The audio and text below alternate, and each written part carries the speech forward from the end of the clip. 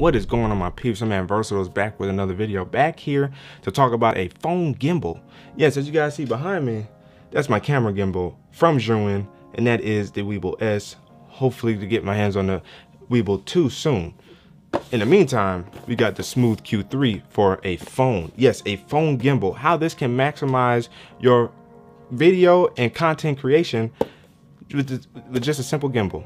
And that's all you really need, is a simple gimbal. Yes, what we're going to get into in this video is what you can do with this gimbal, how this can help you with certain social media apps if you're heavy in making content there, how this can actually upgrade your content creation, and how to actually really use this gimbal. That's one of the first things we're going to get into, is how to use this gimbal and the app that's associated with it. That all you need to do is Bluetooth the gimbal to your phone, and you're good to go. So before we get into everything, if you guys haven't already, make sure you guys ignite the like button, subscribe to the channel, hit that notification bell so you don't miss my videos. That way we can sit back, relax, and see what's cracking. And let me know down in the comment section below, do you use gimbals? Do you use phone gimbals? Do you use camera gimbals? Are you into gimbals? Again, let me know down in the comment section below. Now, let's get into the video.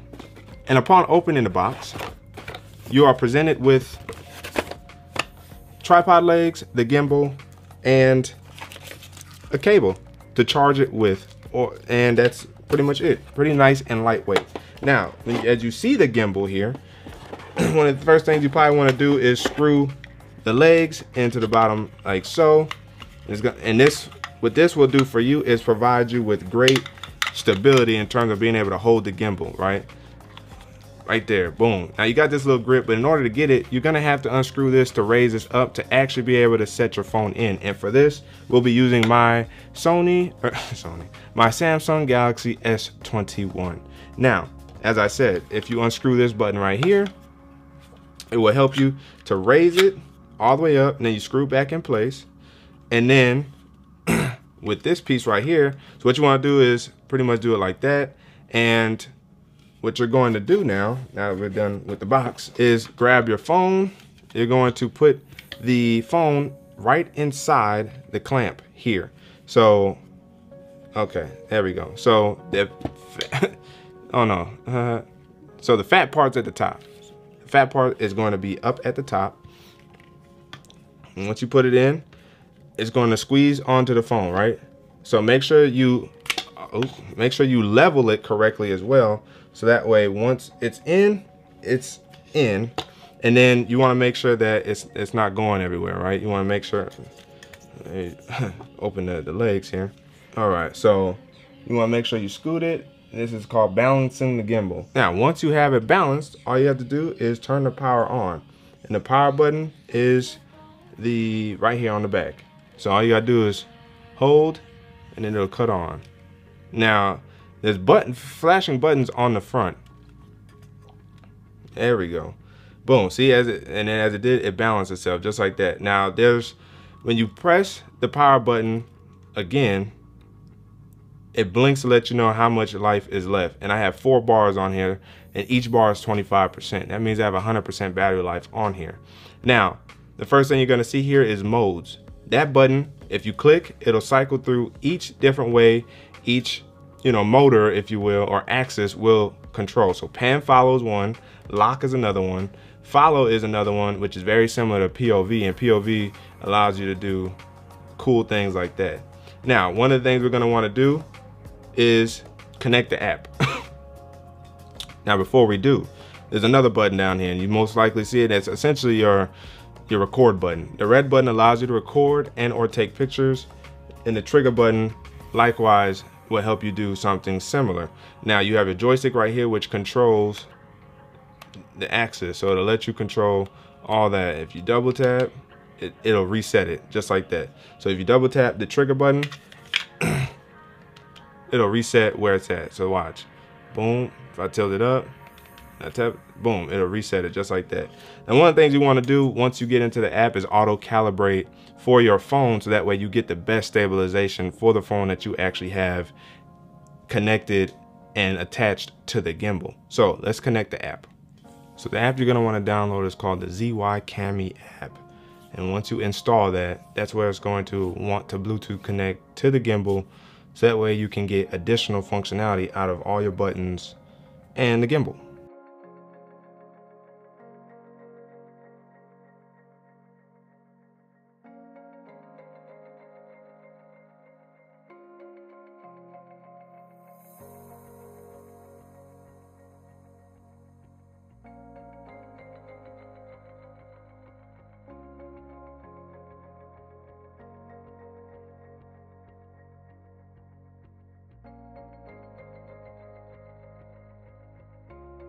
So also be aware that when you first connect the Zhiyun-tech app to the gimbal, there's an update that it's going to want to do. So that will keep the gimbal up to date and fresh and working according to how Zhiyun wants it, and it'll keep you having a great, stabilized, well-functioning gimbal.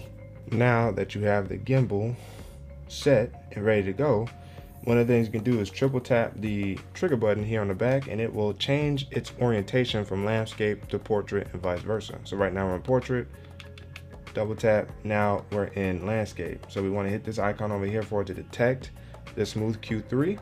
Once it does, hit connect. Once it connects, you can hit shoot. Make sure you give its permission. And now you're in the app. Welcome to Zhiyun camera app, confirm, initialization, glamour effects, grid. I like to have the grid on. I don't do diagonals often. If I hit next, glamour effects I don't want on, single press, switch, single press of the mode button will switch photos and videos, open shortcut menu. I'm just gonna leave it on default. Now we're in. Now, of course, it lets you know that you can update here also, new firmware update. But before we worry about that anymore, what we can do is show you some of the things you can do. Now that it's connected to the camera, or to the smartphone rather, if you see here right on the side, you have the zoom capabilities of tight and wide. So if you're already all the way out. See, now you can zoom in. And you can zoom all the way back out.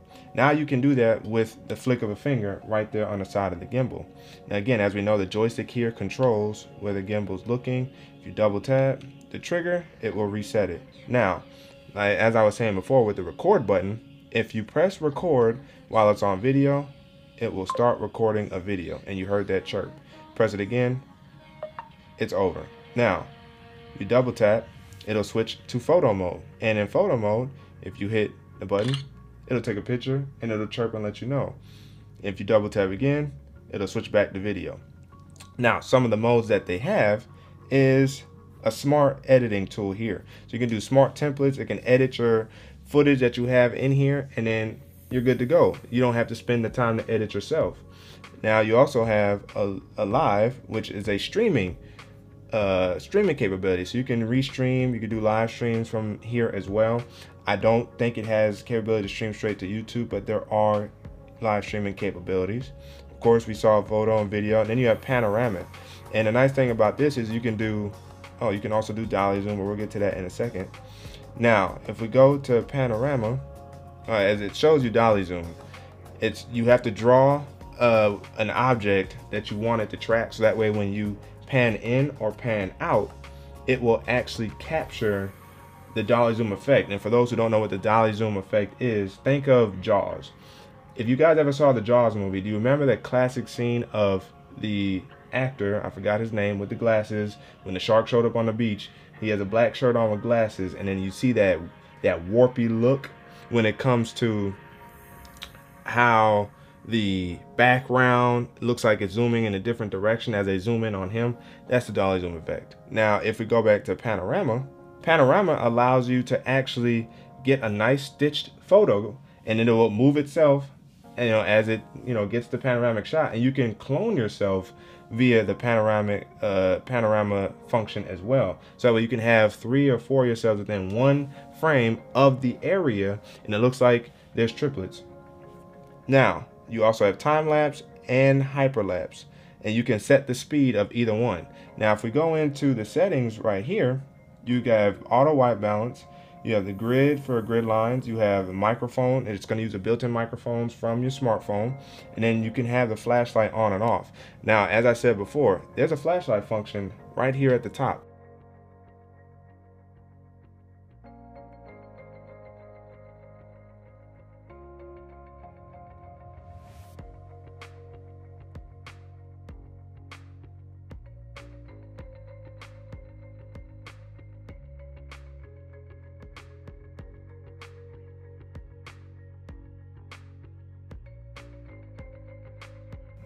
Oh, okay. So flashlight controls the flashlight from your smartphone. Now, next thing, if you go to Gimbal, this is where you have the scene. So if you're gonna do a running scene with the gimbal, make sure you click on run so that way it further stabilizes your footage. If you're just doing walking, keep it in walking. And if you're not even doing, if you're doing the subtlest of things, just leave it in walk. If you're doing more brisk, more heavy moving, definitely switch it to run. And then of course, the mode that you want to more or less default to, pan follow is just fine. That's a great, nice, simple look when you're using a gimbal. You can also change your joystick speed of how fast this moves. So a lot of people say leave it on medium. That's fine with me. And then you can also change your zoom speed. I'm gonna leave it on the slow function, which is fine with me. You can invert your pan and tilt controls. You can change your mode functionality as we saw in the outset. So you can change that to switch to photo and whatever, or leave it to adjust which mode that you're gonna use to shoot in. Here's what I was talking about before. Make sure you get the most out of your gimbal. Make sure you hit that gimbal auto calibration. And when it calibrates, this is what happens.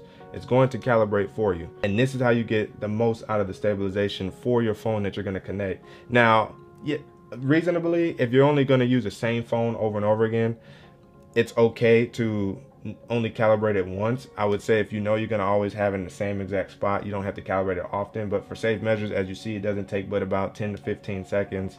If you allow the gimbal to calibrate itself, you're gonna get the most out of your stabilization for your content creation. One of the other things I'd like to mention too is you can turn off your steady shot or digital image stabilization that's built into your camera as well, because now it's using stabilization from the gimbal. So that way you can even get that much more quality out of your content that you're going to shoot or take pictures of with your built-in camera on your smartphone. Now those are the features of the gimbal. That's how you use the gimbal itself. As you guys can see here, you grab it here, and this is pan and follow, right? Nice and simple. Oh no, but it's actually on follow right now. I don't know why I switched to follow, but it's on follow, right? It follows very similar to POV mode, where you can tilt it and it moves. Ooh. And then you hit it again, and now you're in vortex mode. And all you got, oh well, I thought you were. If you hit it again, now you're in pan and tilt. And then you double tap to make sure it's focused on what you need to focus on, and you're good to go there. And then of course locks, so it's not really gonna change what you're gonna do. As you guys can see there, this is vortex mode, and that's how you can get a clean vortex with your phone. So you don't have to use a nicer size gimbal that's for cameras when you can use a smartphone gimbal. And then you just press it again and it sets back there. And then when you're done, all you gotta do is unscrew the tripod legs, unhinge the phone, slide this back down, and it fits right back into a nice compact size to travel with. It is the gimbal for smartphones. Now, as I said, there's different ways you can use it. Let's say you use Instagram and you want to get very nice, good pictures.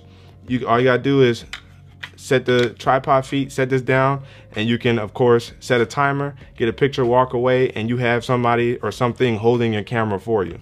If you're shooting video for Instagram, it's the same thing. If you're doing Instagram Reels, again, set this up, set it up in portrait mode if you want to, and do your reel. When you're in video, maybe I'll show it in post, but if you're in video, all you have to do is tap on the screen or hit the trigger button, and it will actually lock onto an object. So that way, wherever that object's going, it will follow it. One of the most popular apps that people may take advantage of this with to make sure they get good stabilization, or somebody or something to hold their camera or their phone, is TikTok. If you're making TikToks, which is of course the same as Instagram Reels, you have another way to make sure you optimize your content creation for that app. And then of course, YouTube. You're most likely gonna shoot in landscape unless you're doing YouTube shorts. And in landscape, you're able to get good videos with your smartphones, and most smartphones these days shoot very good video. So you'll be able to maintain good quality on your YouTube channel. those are some of the features that you can use this gimbal with.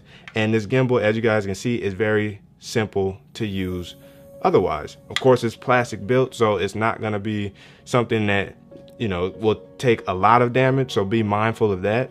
But for something that you can just take out real quick, put your phone in, get some good shots, and keep it moving, you can do that. And if you're even good with your camera, you can go into pro settings if your camera allows for pro controls and actually shoot that much higher quality video or photos because of pro controls. So again, I like that phone gimbals are giving people with phones or who do more content creation with their phones a reason to stay with their phones, to do something like this. And it beats not having to go grab something as expensive as a regular size gimbal.